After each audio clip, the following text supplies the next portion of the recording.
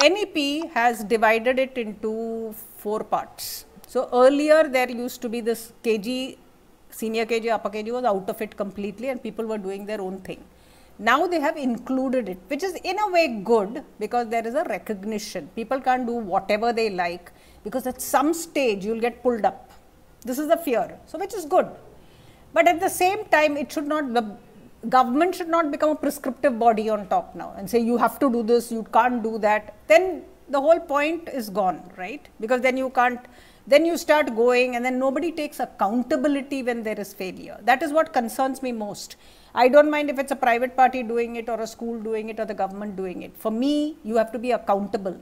In the 12th, if that child cannot speak properly like an adult, if the child cannot write beautiful stuff, if the comprehension is poor, if poetry is smashed and cannot be done autonomously, I have a problem with that. I need to hold somebody accountable because after 14, 15 years, you have no business to produce children who can't do certain things properly, right?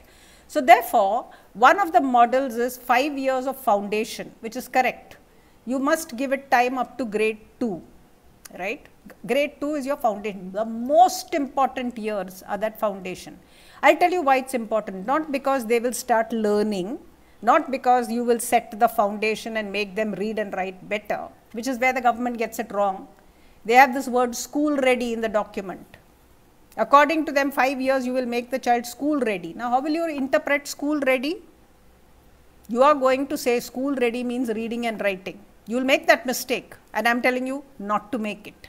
So, it is not about 5 years to make him school ready and make him read and write or make her read and write.